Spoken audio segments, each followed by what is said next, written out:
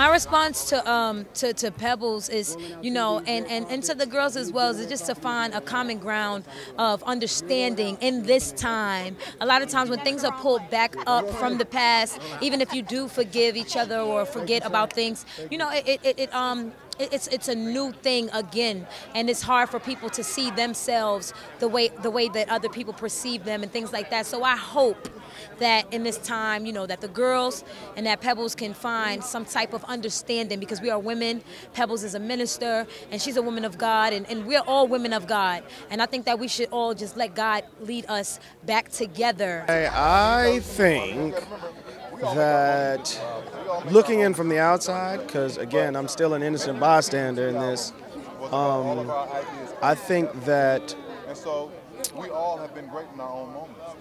We all have our own cross to bear, you know, and how we deal with it when we are faced with looking in the mirror. You know, what are you gonna say? What are you gonna do? It's not always pretty. Yeah, it's not. So, you know, there's either growth or there's not. I can't say much more than that.